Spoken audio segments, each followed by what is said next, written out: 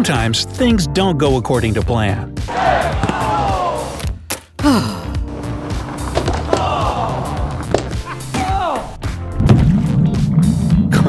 But every now and then, it's for the better. From the microwave to ice cream cones, the accidental inventions on this list completely changed our way of life. Are you ready to be pleasantly surprised? Then hit that thumbs up and let's jump right in. Matches. In the early 1800s, British pharmacist John Walker would routinely prepare medicines using wooden sticks to mix the chemicals together. One day, he noticed that one of the sticks had some substance stuck to it. When he tried to scrape it off, the stick caught fire. And that's how he came upon this brilliant idea to make life easier in the world with no electricity. He started making and selling these cardboard matches, which he later replaced with 3-inch wooden sticks, accompanied by a piece of sandpaper to light them. Walker humbly decided not to patent his invention because he believed it would be easier for him to benefit humanity this way. Matches soon became popular all over the world and are still a useful commodity today.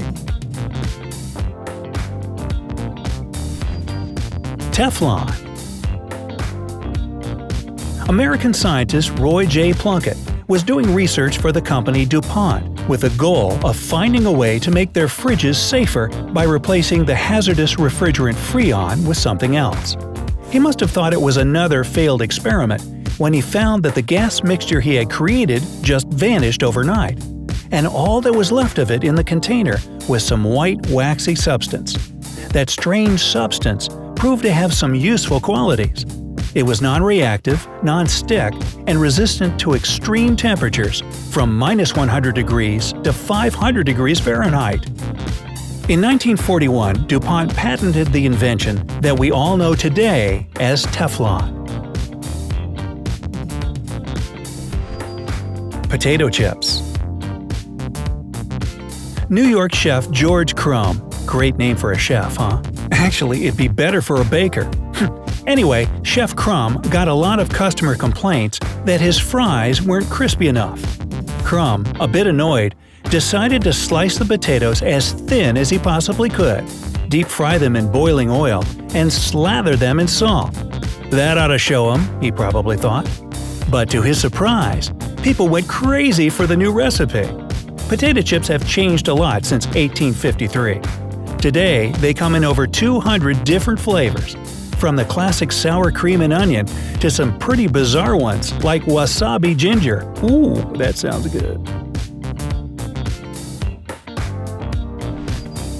Ice cream cones. Ice cream itself is nothing new. The Chinese ate something very similar to it as early as 200 BC. Ice cream cones, however, were the product of a happy accident at the 1904 World's Fair in St. Louis. The ice cream booth had been so rushed with customers that it ran out of bowls. Things weren't so busy in the next booth over, where Ernest Hamway was selling Persian waffles. In a kind gesture, Hamway started rolling his waffles up into cones and offered them to his neighbor to use instead of bowls. Customers fell in love with the final product, and that's how the ice cream cone was born. Coca-Cola. John Pemberton wasn't a businessman. He was just a pharmacist trying to find a way to get rid of headaches.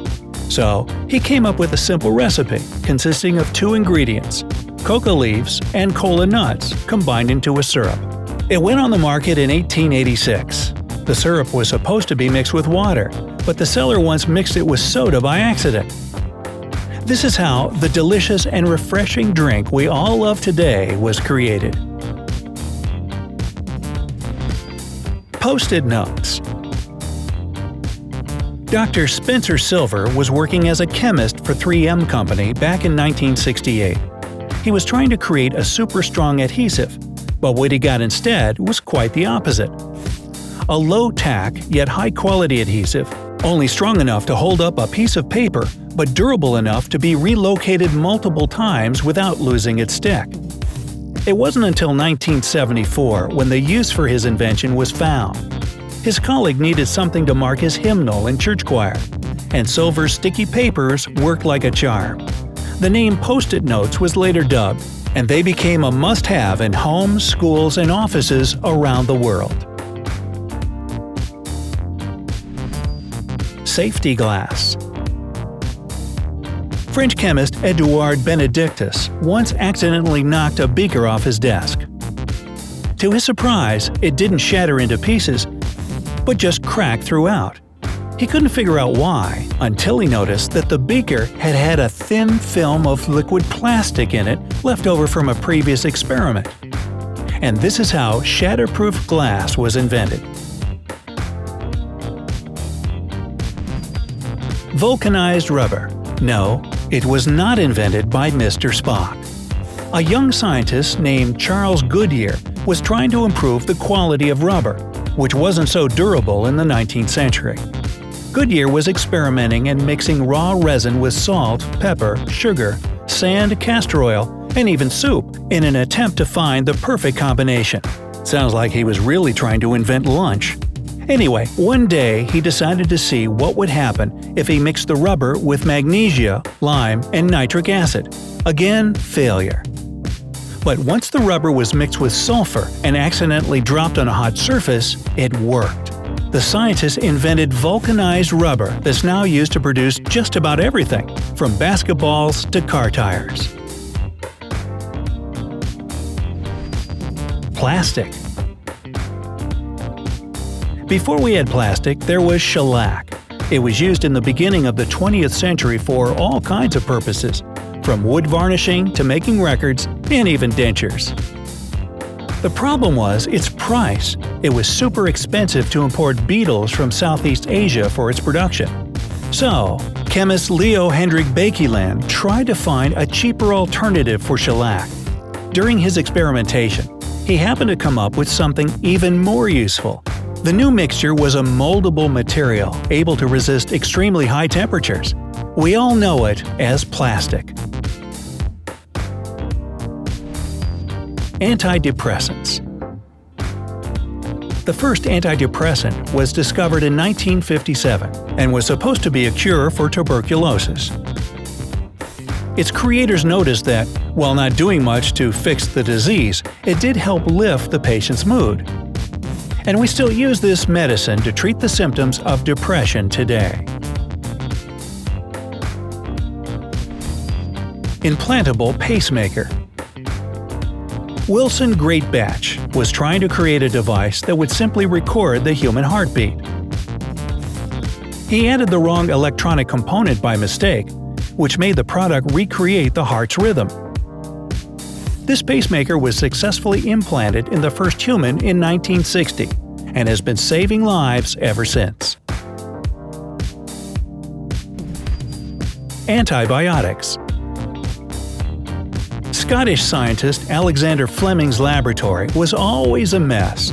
Beakers and papers all over the floor, a desk full of petri dishes with different kinds of bacteria. One day, the scientists found mold in one of the petri dishes containing the staphylococci bacteria. The mold had formed a sterile shield around itself, killing the bacteria in the dish. Fleming, intrigued, decided to further study the properties of this fungus. He received a Nobel Prize for the discovery of penicillin in 1945. X-rays. When Wilhelm Roentgen unintentionally put his hand in front of an electron-beam tube back in 1895, it fell off. No, not really, but he immediately saw an image of his hand on a photographic plate. He noticed that the radiation passed through solid objects and body parts, leaving a shadow. The denser the object was, the more massive the shadow. And now we have X-ray imaging. Superglue. In 1942, Kodak researcher Harry Coover was working on a transparent plastic for gun sights when he accidentally created an extremely adhesive substance that stuck to just about anything. While working on another research project sometime later, the adhesive again proved too sticky. Seeing this as both a unique and useful discovery, In 1958, Kodak patented this superglue we all have a love-hate relationship with today. Microwave oven. The next time you're heating up a meal or some popcorn in a matter of seconds, don't forget to thank Percy Spencer. Back in his day, microwaves, not the kitchen appliance, but the waves themselves, were used in radar. But one day, Spencer, a Navy radar specialist working for Raytheon, was standing near a microwave-emitting magnetron and noticed that the bar of chocolate in his pocket had turned into a sticky mess. And this is how the microwave oven was invented in 1945. So, which of the stories do you think is the coolest?